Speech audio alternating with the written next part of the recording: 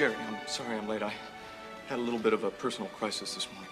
Is everything all right, Pastor? Oh, fine, fine. Just had a few personal issues I had to clarify. But, hey, it's your big day. Nothing's gonna spoil it. Glad to see you finally made it, Reverend. I've got a string quartet back at the Hyatt about to go into golden time. Congratulations, sir. Thank you. Friends of yours, Jerry? Yes, sir. I met them on the cruise. Oh, so you accidentally hopped aboard the Titanic too, huh? How's it going? I guess not. Jerry, I'm gonna keep my eye on you. What's up, guys? Hey, come here. It's important. You're not gonna believe this. There is no more sacred contract than the bond of marriage, and no more spiritual union than that between a man and a woman. Dearly beloved, we are gathered here today to bring this man and this woman together in the eyes of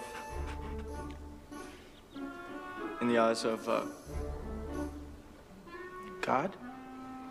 God. Yeah, that's what you say. No, that's what you say. Yeah, well, I used to until recently. I mean, if there really was a God, would he allow my wife to run off with a non-union contractor who overcharged me for a bay window? But that's my problem. I'm sorry. And it's your day. I'm sorry, where was I? A happy marriage is the perfect human relationship, a setting in which each partner feels free to be as he or she is under God's bountiful nature. That same nature that allowed the number 5 horse at Pimlico to screw me in a photo finish. I'm sorry, where was I? So if there is anyone present who feels there's a reason that these two people should not be joined together in holy matrimony, let them speak now or forever hold their peace.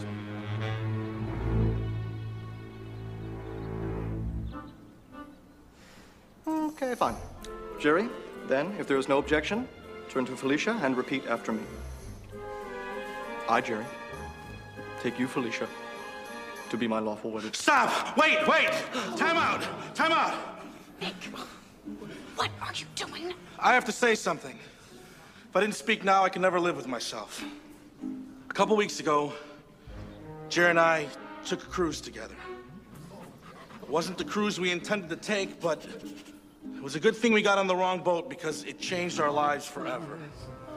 Jerry, if you marry Felicia today, it will end up in disaster.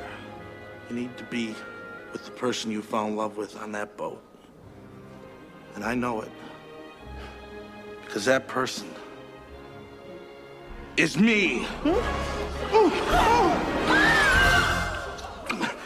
How much of that pot did you smoke? I know where Gabrielle is. If we hurry, we can catch her.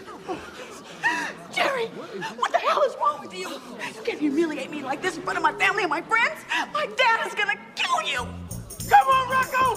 Come on, boy! Daddy, do something! Where's your car? We're not taking my car. We never make it across town in this traffic.